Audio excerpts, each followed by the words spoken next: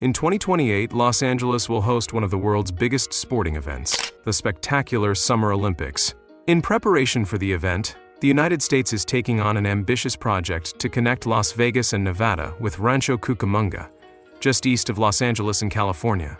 Hey, welcome back to Talktive. And yes, you heard that right, the US is taking yet another shot at building a high-speed railway. But can they actually pull it off this time and complete the project within the remaining 4 years? The proposed railway spans just over 350 kilometers and is designed so that 96% of its route runs within the median of Interstate 15. Here's how the route is planned. Starting in Las Vegas, the first station will be near the iconic Vegas Strip, situated between Interstate 15 and Las Vegas Boulevard. The next stop will be the Victor Valley Station in Apple Valley, located in San Bernardino County, California. Another station will be in Hesperia, also in San Bernardino County, serving primarily as a local rail hub for high desert residents traveling to the greater Los Angeles area. The final stop will be the Southern California Station in Rancho Cucamonga, conveniently located near Ontario International Airport. The location already offers transportation options like the Metrolink, connecting travelers to downtown LA and other parts of Southern California. A trip from the Vegas Strip to Rancho Cucamonga typically takes around 3 hours and 40 minutes by car, but the high-speed train, traveling at over 320 km/h, would cut that time to just 2 hours and 10 minutes. If completed, Brightline West would be the first true high-speed rail in the US. The idea for this project dates back to the 1990s, when Nevada and California explored building a maglev train line linking Las Vegas to Anaheim. In 2005, a company called Desert Express was founded to develop, construct, and own a high-speed railway project. Later rebranded as Express West, the initiative faced significant hurdles. Federal funding was never secured, and an environmental impact study was never completed, leaving the project stagnant. However, the vision of connecting Nevada and California with a high-speed train was never entirely abandoned. In 2018, Brightline, the intercity passenger railroad company operating in Florida, acquired Express West. By 2019, now operating under the name Brightline West, the company announced plans to construct a non-maglev, high-speed rail route connecting Las Vegas, Nevada to Victor Valley, California, with no intermediate stops. According to Brightline West, these high-speed trains will be fully electric and produce zero emissions. They will operate using an overhead catenary system, which provides a steady, clean power supply.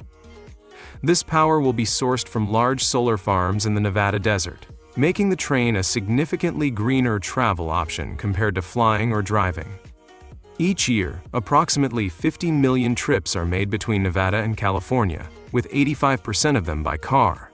Brightline West aims to reduce this car traffic by over 1.1 billion kilometers annually.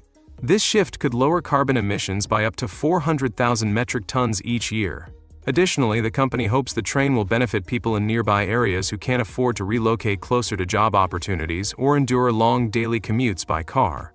The Brightline West Railway is not only a major step in reducing carbon emissions for Nevada and California, but it will also provide a more reliable travel option between the two states. For instance, it could alleviate disruptions like the July 2024 highway shutdown caused by a truck crash on Interstate 15. The 7 car trains will offer free Wi-Fi, stylish seating, premium cars with more space, and a bar and party car.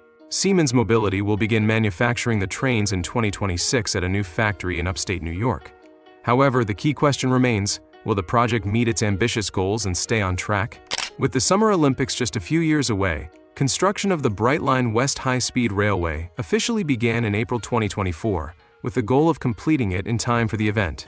This project could boost tourism by offering an easy travel option for Olympic spectators flying into Los Angeles to visit Las Vegas. Construction crews are currently working in the Mojave Desert, with survey and geotechnical work underway in southern Nevada. The rail line will require over 160 structures, including bridges, and a 19,000 square meter maintenance facility is planned for Sloan, Nevada. There's still plenty of work left to do, but the company doesn't seem too concerned about the tight timeline. They argue that as a privately initiated project rather than a government-led one, progress can happen more efficiently. But how exactly is this ambitious railway being funded, and what are the numbers involved? The total budget for the Vegas high-speed rail is estimated at around $12 billion. Of that, approximately $9 billion will come from private funding, while the remaining $3 billion was awarded by the Biden administration in 2023 as part of the bipartisan infrastructure bill. However, with potential changes in federal leadership on the horizon, state leaders like California Governor Gavin Newsom are pushing to ensure that projects like this remain on track. He recently traveled to Washington, D.C. to lobby for California initiatives like Brightline West, which depend as much on political backing as they do on engineering to navigate shifting federal priorities. One of the most immediate benefits of a high-speed rail connection between Nevada and California is its potential to serve spectators and tourists during the 2028 Summer Olympics, provided it's finished on time. And of course, it will significantly reduce travel time between the two states. The Brightline West project offers significant economic benefits, including billions in revenue and an additional billion in tax income. It is expected to create over 35,000 construction jobs and 1,000 permanent jobs. The railway will also provide transit options for disadvantaged communities and help reduce CO2 emissions, potentially saving the equivalent of 16,000 short-haul flights annually. The goal is to make the project 100% emission-free by 2045. While there are some challenges, such as a federal lawsuit from Alstom, they appear relatively minor compared to similar projects. Alstom claims it should have won the contract to produce Brightline's high-speed trains over Siemens Mobility, arguing that it complied with the Buy America Act. While Alstom is a French company, they built a plant in the US where they produce Amtrak trains. The Buy America Act requires that items or materials being procured must be sourced from within the US in sufficient and commercially available quantities of satisfactory quality. However, the Act allows for waivers if the cost of acquiring domestic products is considered unreasonable. Alstom argues it could have manufactured all 10 high-speed trains on US soil, but Siemens won the bid. Thanks to the waiver, Siemens will build the first 2 trains in Germany, with plans to manufacture the remaining trains at their New York facility, slated to begin operations in 2026. Brightline West has already received full environmental clearance and will be privately funded and built with union labor, avoiding government bureaucracy and labor union issues. However, a key concern is whether the project will be completed on time, especially in light of setbacks faced by the California High-Speed Rail, which was supposed to be finished by 2020. The California project encountered challenges such as route changes, cost increases and delays, with the estimated cost ballooning to $33 billion in 2008. New estimates now place the total cost of the project at over $100 billion. For comparison, there's also the $30 billion high-speed rail proposal in Texas. Feasibility studies are still underway for the Texas route, meaning it's not as far along as the Brightline West project. Given this, the Brightline West Vegas Railway has a solid chance of being completed and becoming the first true high-speed rail in the US. The 4-year timeline is its biggest challenge, but that short time frame could actually help limit cost overruns. Additionally, there's potential for future expansion. It's already been proposed that the Brightline West high-speed service could eventually extend from the San Bernardino line all the way to LA Union Station. Now, this would cut out the Metrolink connection and provide people with a one-stop direct route between Las Vegas and Los Angeles. The companies also propose connecting Palmdale in California to Apple Valley through the high desert region.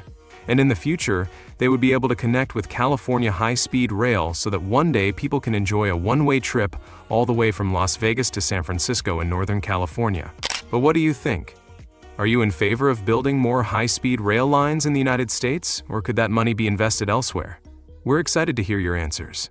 And for more, check out our channel for upcoming and completed mega projects. As always, thank you so much for watching, and we'll see you in the next video.